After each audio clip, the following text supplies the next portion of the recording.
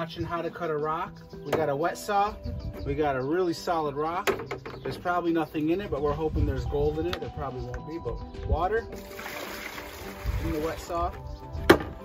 And actually, we don't even know if this is gonna work, but we're gonna try it and see what happens. Lock this. Ready to cut the rock. Make sure you wear safety glasses.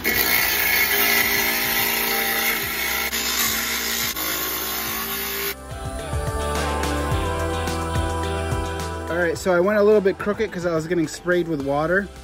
You see how it went crooked? But I think if we take it to the front and bang it on the concrete, it might split in half, because actually that saw blade is only 2 inches high and this is like a 5-inch rock. So we got about 1 inch in the center. All right, here we are, we got it split. We're gonna bang it on the floor, hopefully it breaks.